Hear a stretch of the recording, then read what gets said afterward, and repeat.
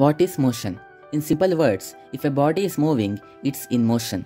More technically, motion is a change in the position of a body with time. For example, if an object moves from point A to point B, its position changes as time passes. That's motion. Now, what are the types of motion? Mainly 4 types of motion. First, rectilinear motion. Motion of an object in a straight line. Example, a car moving straight from A to B. Second, circular motion. Motion of an object along the circumference of a circle. Example, the earth revolving around the sun.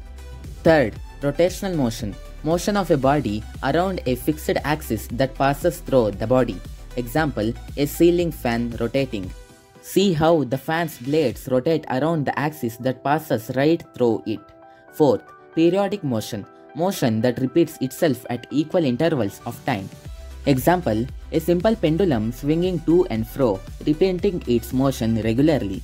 Let's make it interesting now.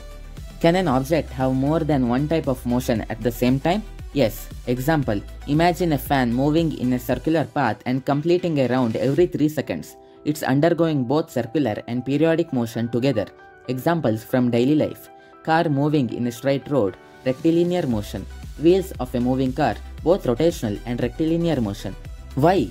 The car moves straight rectilinear and its wheels rotate rotational, both at the same time. Simple pendulum is periodic motion. The to and fro swing repeats regularly. Recap: rectilinear, straight path; circular, around a circle; rotational, around an axis; periodic, repeats regularly. And remember, one object can have more than one type of motion at the same time. Thanks for watching. Like, share and subscribe for more clear and fun explanations.